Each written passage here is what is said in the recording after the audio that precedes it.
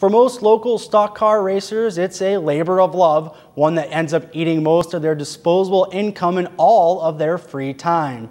For those that call Lake Erie Speedway home, the easy time is between the green and checkered flags, as most of the drivers are the crew chief and lead mechanic, spending 10, 20, and in worst case scenarios like the one you see there, 40 hours in the garage, wrenching on their cars to get ready for the next race weekend. All told, you can call this hobby their second job. It's quite a bit. I work 50, 60 hours a week, and usually Tuesdays and Thursdays I'll go back to the shop and work until 1 or 2 in the morning trying to keep the cars up and running. Sometimes it can be a pretty good handful.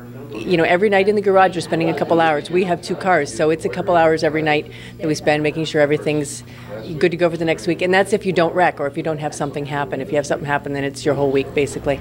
If I'm in school, it's every day after school. After any practice that I have, I spend until about 8 o'clock in the shop working on the cars. And then once I get done with that, I'm back home to doing homework and bed, and same thing the next day.